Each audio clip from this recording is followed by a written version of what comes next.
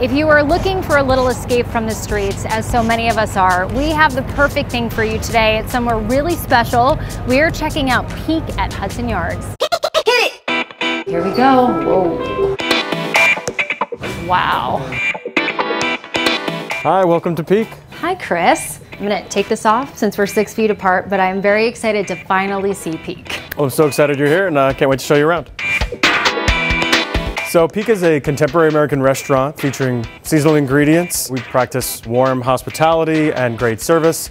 We just so happen to have this amazing view, which is, a pretty nice thing that a lot of restaurants don't have. Pretty spectacular. It's like, oh, we just happen to have this. What floor are we on? You are on the 101st floor at 30 Hudson Yards. So we are in the 6th tallest skyscraper in New York City. We sit about 1,200 feet above the ground, right above Edge, which is the tallest outdoor observation deck in the Western Hemisphere. So something for everyone, really. David Rockwell Group designed the restaurant. They brought in lots of great art pieces to evoke the skyline and the rivers and the ocean. For me, one of the most striking things about the view is that you are looking the Empire State Building like straight in the face. I mean, I know Top of the Rock has a similar view, but it's further away and it's lower, so that really wowed me when I walked in. Yeah, anyone coming to New York City should come here because going to the Empire State Building is thrilling, but up here, you actually get to see the Empire State Building.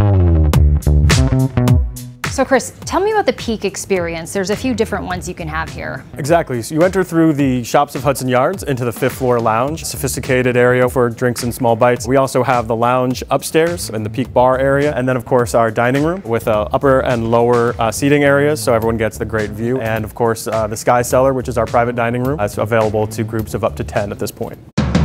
Chef, I thought I was spoiled by the view when I walked in until I saw all the food. This is like a double whammy. It's beautiful and I can't wait to taste it. What do you serve here at Peak?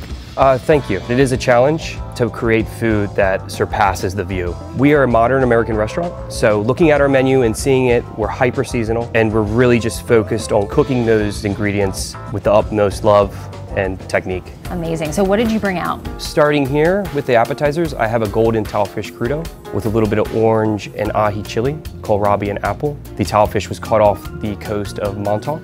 Tastes as good as it looks. We have our scallops, cauliflower, and caviar, our nice little sunchoke salad, and then moving over into our entrees, we have a Maine lobster with beetroot and an almond bisque, roasted chicken, squash and bacon, our fettuccine, and black truffle. Normally when I visit restaurants, they maybe bring out one dessert, but you brought out 3. Yeah, our staple chocolate dessert, chocolate mousse, salted caramel, and a buttermilk sorbet. Then we have our maple brulee with figs and goat cheese ice cream. And we have our tropical egg, which is coconut, passion fruit, and mango. Vacation in the sky.